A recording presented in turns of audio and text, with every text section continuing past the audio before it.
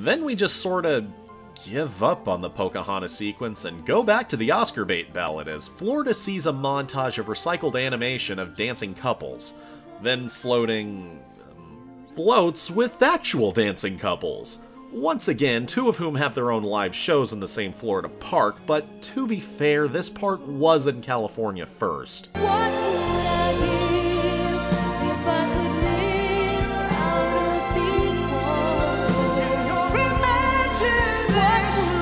Lady, you can live anywhere you want in your imagination. Do you just not know how to use it? Is that why you rely on a seagull for your made-up balderdash? Someday my prince will come. Your prince is right there. Right next to you.